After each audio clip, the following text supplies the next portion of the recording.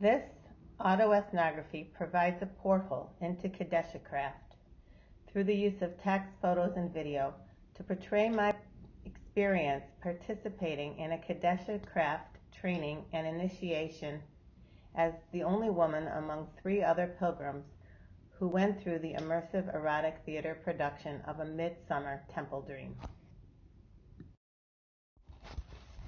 Kedesha-Kraft incorporates archetypical embodiment, psychodrama techniques, heightened states of arousal, and other methods that alter or calm the body and mind to enable the participants, which are referred to as pilgrims, to transcend the mundane, step outside of themselves, and rewrite personal mythologies to create what Turner refers to as communitas, a culture of liberated and connected beings. Proponents of the Kedesha-Kraft emerged from the sacred sexuality movement that is spreading worldwide through organisms such as the International School of Temple Arts and transformational events such as Burning Man. They believe that prior to 7 BCE, the sexual and sacred were combined in temples as healing and bonding community forces.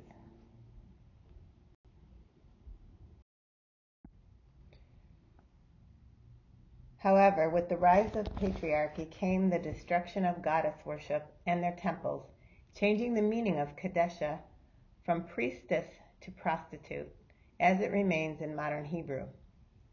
They postulate that the loss of the sacred sexual practices has contributed to a mind-body split that causes separation, alienation, and trauma that leads to domination, lack of creativity, and threatens survival and flourishing, both of individuals and culture.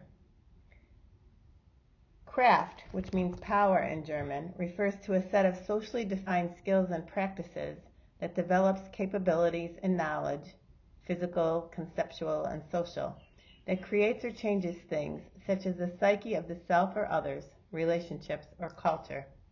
The developers of Kedesha-Kraft, which includes therapists, actors, and activists, as well as scholars, hope that by cultivating immersive environments and experiences that ignite eros, enhance liminality, and facilitate connection, individual and cultural transformation that encourages partnership, co-creation, and healing will occur.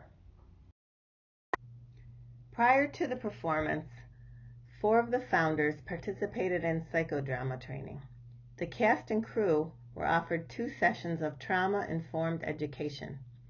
All participated in a week-long Kedesha-Kraft training and initiation in which I was invited to be part of. One of the key assumptions of psychodrama is that we are wounded socially, therefore we must heal socially. The script combined elements from Shakespeare's Midsummer Dream with Joseph Campbell's hero's journey. It included 4 scenes custom designed for each pilgrim called ordeals. Each ordeal was developed based on a series of initial interviews with the pilgrims about our traumas, lives, goals, and blocks. Each pilgrim was assigned 2 Kedesha to accompany us through the performance and to provide support before and after the ordeals. The pilgrim's initiation took place in a remote area of Colorado over a period of 48 hours. It followed the steps of Joseph Campbell's hero's journey, and our personally designed ordeals were interspersed with community events and theatrical performances. There was a cast and crew of 33 people who were involved in creating this experience for the 4 of us. For me, the call came several weeks before the event when the director asked if I would consider doing an ethnography and documenting the event. Realizing that it was too late to get human subjects clearance, I said I couldn't interview the other pilgrims. However, I could write about my own experience as a pilgrim in the event. However, once I accepted the call to participate in the event as a pilgrim, I began to question the implications. How would I write about the fulcrum between academia and the language of sex? Would I be expected to have sex? What would really be involved in the event? It wasn't clear. Their materials for advertising participation in the event were obscure and enticing.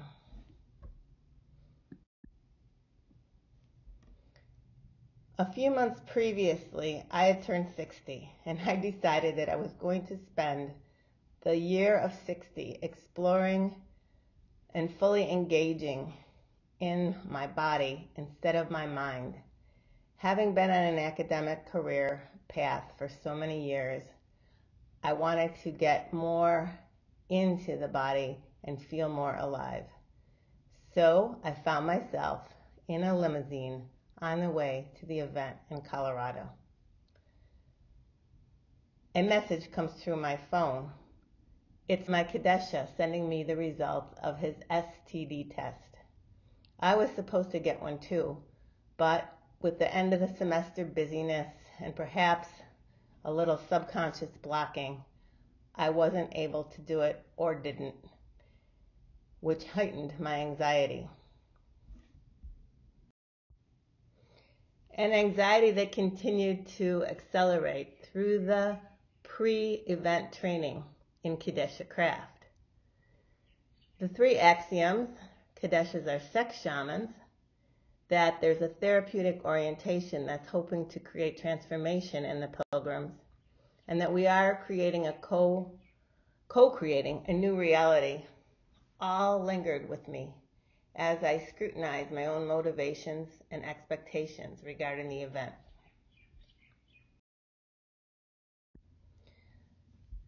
The space was one of interaction, integrated community, and erotic energy. Sex seemed to be everywhere, in the bodies of the actors and actresses who were all stunning and young and full of verve, and even in nature as I tried to stroll through the forest to relax myself in anticipation of what was to come. Being in the week-long training gave me clues to what was ahead of me as a pilgrim, but when actual discussions of the ordeals or details of the performance went on, I was asked to leave the room. And finally, during the dress rehearsal, I was taken away from the site and stayed at an Airbnb where I got to linger in my own thoughts about the meaning of it all and what it could be. To prepare myself for my role as the ethnographer in residence, as well as to alleviate some of my anxiety about what would be in front of me as a pilgrim, I turned to books and articles about ritual, theater, and erotic performance.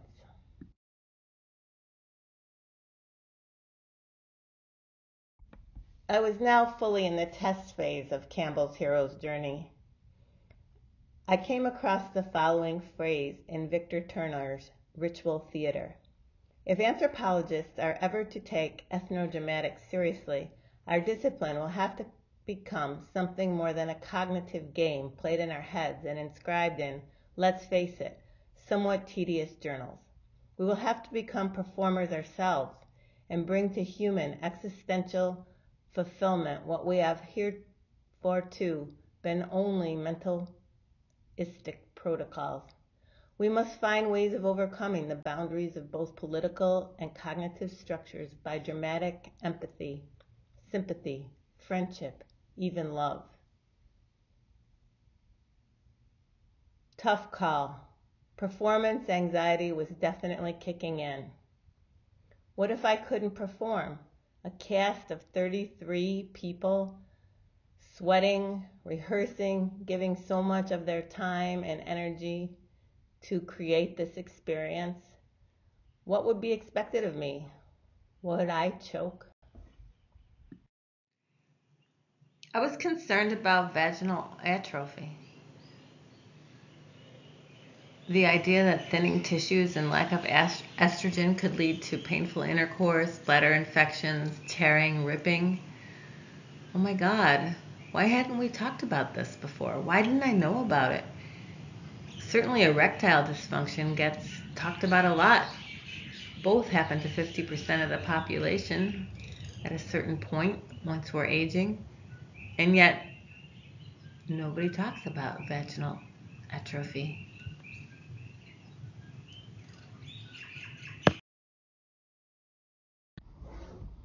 Although we all signed consent forms that said we were part of a immersive theatrical experience and that sexual activity was not an expected or guaranteed part of that experience, and that if sexual activity occurred on site, it was consensual, I worried about the legal, ethical, and professional implications for the other pilgrims, for the cast and crew, and for myself.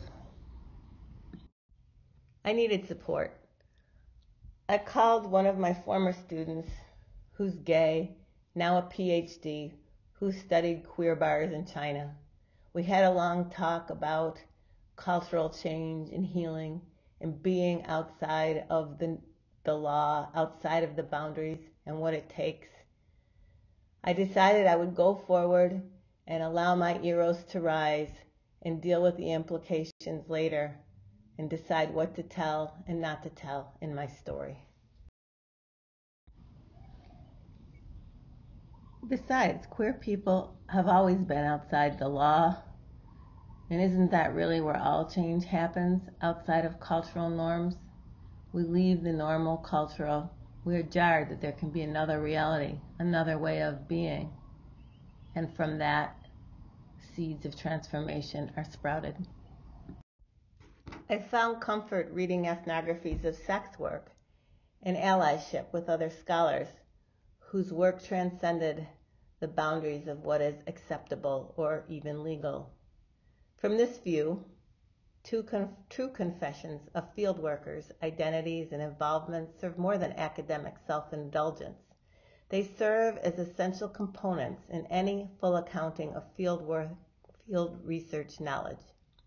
In the context of sexuality and science, Foucault describes the confession as one of the main rituals we rely on for the production of truth. In the present context, we can understand the field researcher's confession as an emerging ritual designed to flesh out the fieldwork experience and to produce situated understandings of the fieldwork research and field research findings previously submerged under mythologies of researcher objectivity and distance. Armed with new resolve with the way paved by other scholars, I met the other 3 pilgrims at the rendezvous point, where a limousine came to pick us up. A bag was put over our head, and we were taken to an undisclosed location, where we were interrogated about our goals, motivations, and expectations for the event. I would surrender and state my deepest truth. My goal, pleasure. My motivation, the liberation of all beings. After the interrogation, I was taken to my room where I met my 2 Kedesha in person. Max, who was a comrade and a comforting force and a bit of a trickster. And Dream, who I would call Dragon, who would call me Queen, who sometimes I would call King, who would linger with me in my chambers, accompany me to the events the day before the ordeals, of which there were many that were thrilling and versatile, and eventually guide me to the porthole where I would go on alone in my journey. I wasn't allowed to bring my phone, and I had to go through the door alone. After entering the door, I walked through the forest and came to a labyrinth. As I started to walk the labyrinth, characters appeared from among the shrubbery, each dressed as someone from my past. I had sent my Kedesha my memoir after one of the interviews when they were asking about my trauma, triggers, and expectations and hopes and dreams. I said, I'm probably the only pilgrim that comes with a handbook.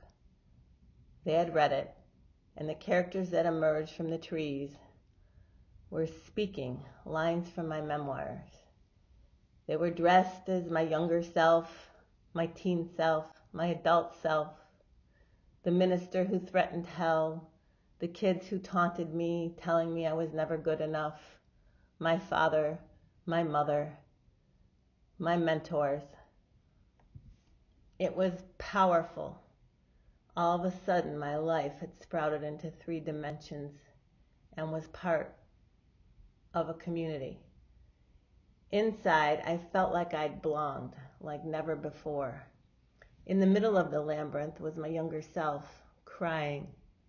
As I traversed the labyrinth, I got closer to them and eventually embraced them, integrating my adult self and my wounded child in full witness of all the characters from different phases of my life. My memoir, The Mother Road, is about my search for identity and belonging after finding out I was a black market baby. The next station that I found in the forest was a cabin, and when I entered it, a woman dressed as my birth mother and another as my adopted mother were fighting over my birth certificate, tugging at it. Finally, my birth mother relinquished my birth certificate to my adoptive mother, handing the infant that was swaddled in her arms at the same time.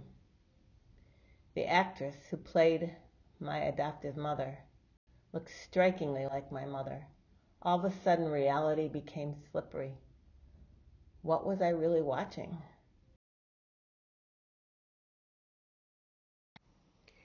At the final station of my ordeal, which was a nest built in the forest where I was joined by my 2 Kedeshas, a mystic came from the forest, shrouded in a hood, carrying a staff. He sat and laid before me a tarot deck and read my cards. The reading was strikingly similar to questions I'd had about my life that were currently unfolding. I felt aligned with the forces below me, above me, around me, and within me.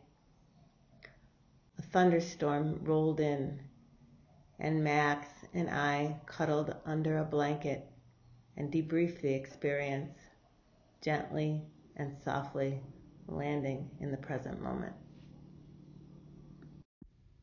How do I tell the story of what it is that is happening with these immersive erotic theater events?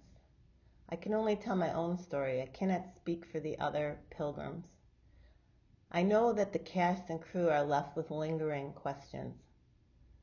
One of them being about the boundaries between the self and the other, and what is expected through performance. I wasn't the only one with performance anxiety. I did hear from another pilgrim that they were concerned that they would not be able to perform and therefore take part in all the gifts that were being bestowed on them. I did hear from one of the Kedesha, actually 3 of them, that they were exhausted and that the balance between taking care of themselves and the other was a hard line to find. Marathon moments. Yeah, juggling. I think this is as usual of both and, but it's like, I think doing these productions is like that. Like, we work out and we train, and then we get there and we run the marathon, and after the marathon you're really fucking tired and like you recuperate, but it doesn't mean you don't run the marathon, you know. Another issue that is currently alive in the field are the gender expectations.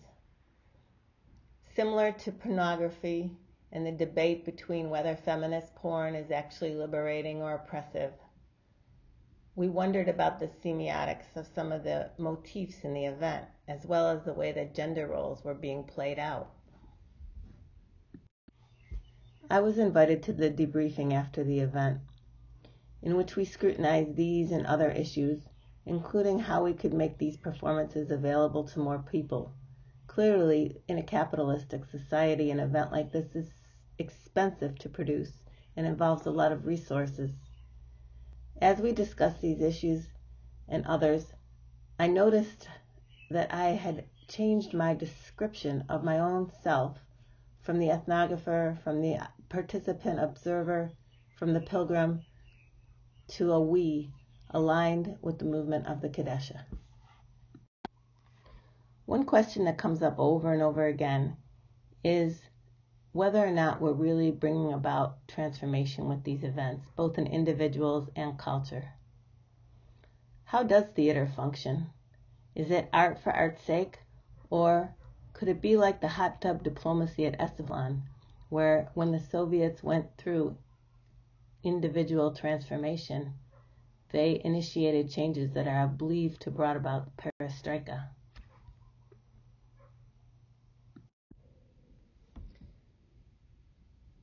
The question lingers also between performance and ritual. Is it all a performance, or through ritual do we actually evoke an alignment between the divine and cosmic and natural forces?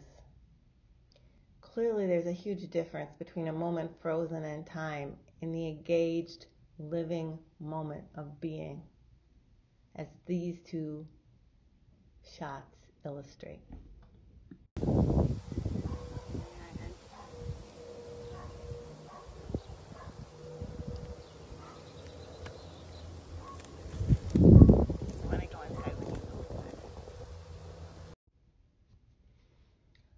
There's no easy answers to the questions and the contradictions and the paradoxes of a movement that attempts to create something that is art, that is change.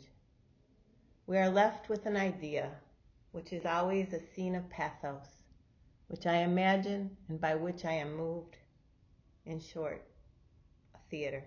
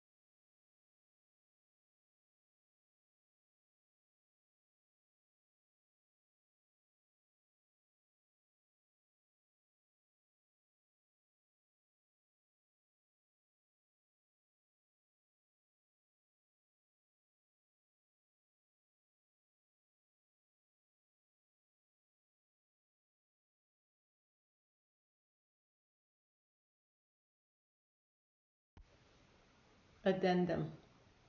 The day I finished this presentation and put the last period behind the last reference, a storm blew up over the ocean, over my home. It came out of nowhere, suddenly and abrupt, blew through my house, blew the tablecloth off my dining room table, while a double rainbow appeared simultaneously. Magic?